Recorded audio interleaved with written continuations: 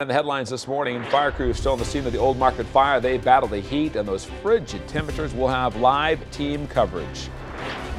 People are devastated, extremely devastated. I mean, the Old Market is the jewel of Omaha, as everybody knows, and you can build a lot of things today, but you can't build 100-year-old buildings and a business that's been, everybody knows M's Pub. People who work and live in the Old Market react to the changing landscape they've always known. And the president visits Omaha this week, but today is a day you can get tickets. We'll tell you how you can get them for free. Live from 7 Burlington Station, this is Omaha's news leader, KETV NewsWatch 7 First News Sunday. Good morning. Coming up on 8 o'clock on Sunday, January 10th, I'm John Oakey in for Alexandra Stone. Amanda Crawford leading our team coverage downtown. Of course, that's what that explosion partially collapsed a historic building. More on that in a moment, though. First, KETV Weather Now meteorologist Alex Lisi is here. Yes, and unfortunately those fired men and women had to work in very cold temperatures. It's still chilly right now, and the wind's still pretty breezy. Right now, wind speed 6 miles an hour in Columbus to Fremont to Omaha, and right now 8-mile-an-hour winds in Harlan, and it's very chilly outside. Right now it's -4 degrees in Omaha, so when you factor that in with those wind speeds, we get to -16, it feels like, -21 Fremont. Good morning, Takema. You're waking up -19 feels like. So if you're making plans for today and you're about to head out the door, get those hand warmers started and be sure to keep that coat with you throughout the morning. We have a wind chill advisory until 10 in the morning for everyone that can hear us. Even if you don't have that wind chill advisory, you're going to want to stay bundled up because it's still really chilly to our south and our east. Now, right now, -4. We'll warm up a couple degrees to 6 o'clock by noontime, warming up to 12 by 3 o'clock. But nice sunny skies and clear. After midnight tonight, that's when we'll start to see a little more cloud cover working in. But our overnight low will drop down to 10 degrees. But tomorrow, look at that, not too bad. Back up to 30 degrees with a slight chance of flurries late Monday into Tuesday. John? It sounded like a breaking a sound barrier off it or something. That's what it kind of sounded like. But it just heard a big boom and we didn't see it, and everybody running out. Right now, the sun rising on a frozen and devastated downtown Omaha. An explosion at a popular restaurant in the Old Market rocks the neighborhood, caused the historic downtown building to partially collapse. Crews not only battling those flames' extreme heat, but the day's extreme cold as well.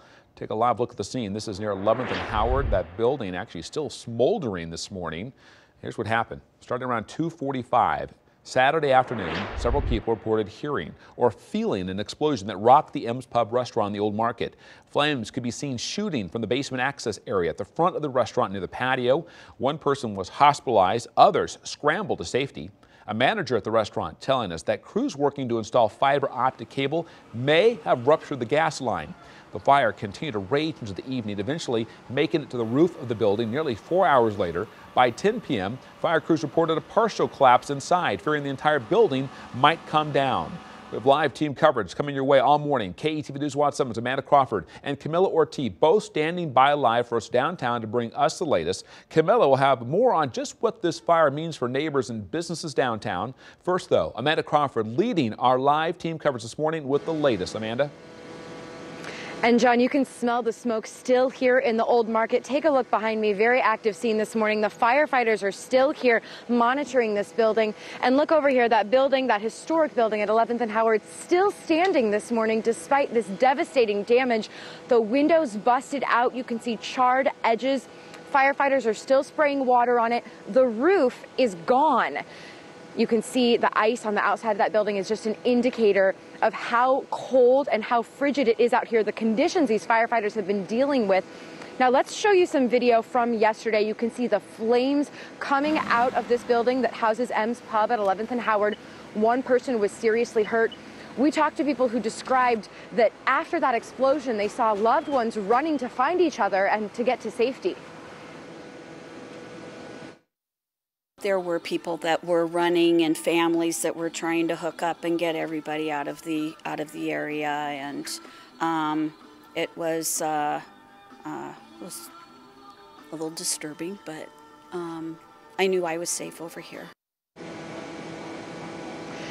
Again, people's homes destroyed. What's left of M's Pub, you saw behind me that incredible damage. But Omahans are really coming together this morning. Upstream is serving coffee to these exhausted firefighters. They're going to serve them breakfast here in just a little bit. A lot of people are coming in to take pictures and tell me their stories. We're going to find out more and continue to bring you updates this morning. John. Okay, Amanda, thank you.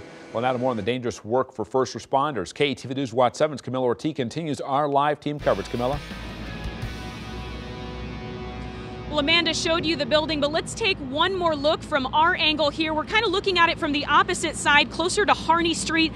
It's just unbelievable. Now that the sun has come out, you can see the layers and layers of icicles on this building, on the lampposts, on cars parked beneath the building. I mean, all around it, it's just a sheet of ice. And we're going to kind of zoom up here to a window in the adjacent building. We notice firefighters are now working in that building inside next door to check on hot spots there. So again, like we've been mentioning, a very, very active scene for firefighters here right now. But how did this fire get so out of control?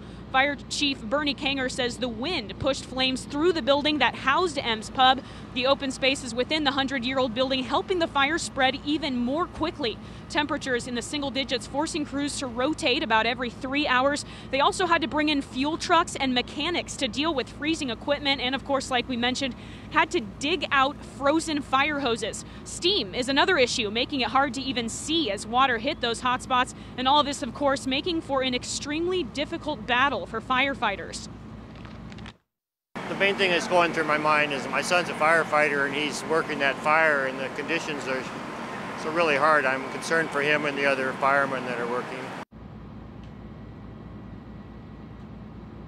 Police just put up a fresh round of crime tape here, pushing passersby even further away. A lot of people have been coming up, taking pictures, which is fine, but please make sure you're out of the way of police and firefighters. And of course, that water, that ice that's starting to build all around. We noticed some of it spilling out onto 10th Street near Howard. So please be careful if you're driving or walking around this area this morning. Reporting live, Camilla Ortiz, KETV News Watch 7. Okay, Camille, thank you. Well, M's Pub, one of the cornerstone businesses in Omaha's Old Market. Restaurant opened in 1973, just a few years after developer Sam Mercer launched the Old Market concept. The building housing M's Pub, built in 1900. Old Market, the hub of wholesale and distribution businesses for 80 years before its transformation into the entertainment district it is today. We're hearing more from those who work in the Old Market, many of whom say the businesses down there are a tight community.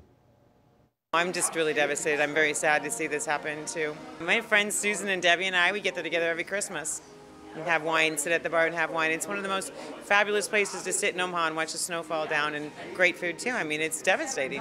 It's gone as we know it. It's really emotional. Yeah, it's really emotional. I'm still in shock over it. I mean, this is, M's Pub is a big part of the Old Market, and, we have a lot of friends, and we're all neighbors down here, so we try to support each other, and I mean, I'm just in shock still from it. We're going to have more coverage from downtown Omaha throughout the morning right here on First News. Right now on KETV.com, as well as our mobile app, the latest on the developing story. We'll keep you updated with the new developments. You can also check video and pictures from the scene. Also, follow at KETV on Twitter and on Facebook. We'll be pushing updates from our reporters on scene all morning long to make sure you stay up to date. Also new this morning, a shooting overnight in Omaha sends one man to the hospital. You see the SUV riddled with bullets near 18th and Clark Street. Police say the victim was shot near 20th and Grace around 2:30, then went to a house just blocks away, called for help. No word whether or not they're looking for the shooter. That victim should be okay. We now know more about President Obama's trip to Omaha this week. He'll arrive by Air Force One, scheduled to speak at UNO's Baxter Arena. Tickets to the event are free. It's open to the public. They'll be available starting today at 3 p.m. at these locations: Metro Community College's Fort Omaha campus inside FOC number 21, UNO's Baxter Arena, and the Salvation Army Kroc Center at 28th and Y. They'll keep handing out those tickets Monday and Tuesday until the event is full. To the Crime Watch, Omaha police identify a man found dead inside a home near 15th and Willis. OPD investigating 54-year-old Derek DeWolf's death as a homicide. The home where they found him had been abandoned for years. Police have not said how DeWolf died, but if you know anything, they'd like to hear from you. Call Crime Stoppers at 402-444-STOP. And take a look at this. Overnight, lottery officials announced that no one matched all the numbers for the record $900 million Powerball jackpot. Jackpot now going up to at least $1.3 billion. It's the first time in lottery history the prize will surpass the $1 billion mark. Saturday's winning numbers 16, 19, 32, 34, 57. The Powerball, 13. It's 8:08. Next, events to plan your day and another update from downtown Omaha. Plus, one final wish. Bedridden for years, doctors say he might not have much longer to live. His wish to see a box office smash coming up. First, your morning weather update. Good morning, Alex. Good morning. Get your hand warmers ready because we have a wind chill advisory until 10 in the morning. I'll let you know how much longer we stay below zero. You're watching Omaha's news leader, KETV NewsWatch 7, with Amanda Crawford, Alexandra Stone. Your Weather Now forecast with meteorologist Alex Alisi. Live from 7 Burlington Station. This is KETV NewsWatch 7 First News Sunday.